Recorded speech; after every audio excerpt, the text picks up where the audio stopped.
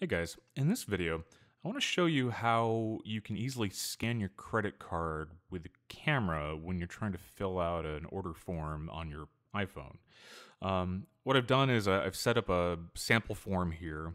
To show how this works, if I tap into here, you will see an option called Scan Credit Card. And if you already have a card saved, it'll be a different message that'll give you the option to use a pre-saved card or to use the camera to scan another one, which will be at the very bottom.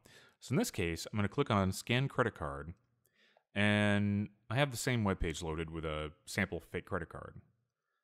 And after a couple of seconds, it scans it and inputs that here.